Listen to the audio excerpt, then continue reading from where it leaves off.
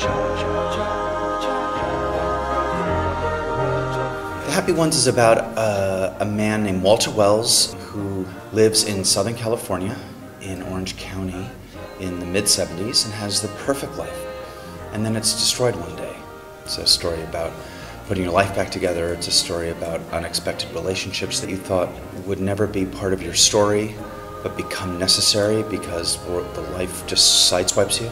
It's a beautiful play, it's funny, and it's also very, very sad. I don't think that you can just throw tragedy in the lap of an audience and say, here, or you can't just say, here's a comedy and you're just going to laugh for 2 hours. That combination of not knowing which emotion is coming next is a very interesting state.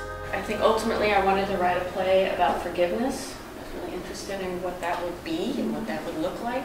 I was also very interested in kind of the aesthetics of 1975. That was my childhood. Well, you know, these are really basic ideas that I'm showing you here today, inspired by the world of awesome 70s. It's going to be a challenge to balance out, you know, making this feel very much like real people in their real environments and in their real clothes.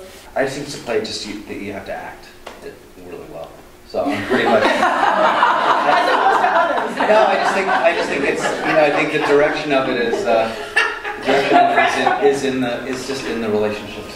For playwrights to get to experience their plays in new space really, I think, makes them better writers. Here at the Magic, you're very much in the space with the characters. It's much more intense. I'm having to sit with it in my lap in a new way.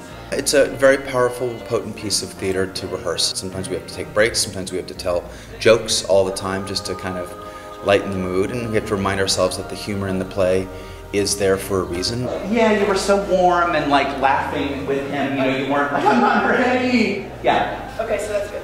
The cast is great, and they all really dig each other, and that makes me very, very happy.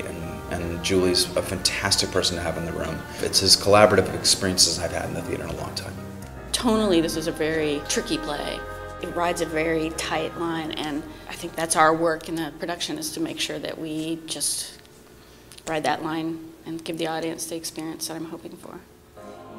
Dove-nested towers, the hour was strike the straight quicksilver moon. Carriage across the fog to step to lamplight cellar tune.